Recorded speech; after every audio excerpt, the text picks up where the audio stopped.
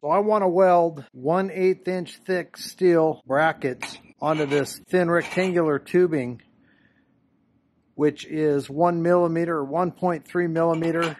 It's really about 18 gauge, maybe 16.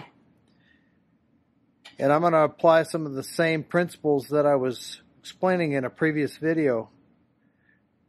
Basically what I'll be doing is concentrating the heat on the edge of the thicker steel on the corner of this 1/8 inch all the way around here, and just washing the puddle down into the thin material.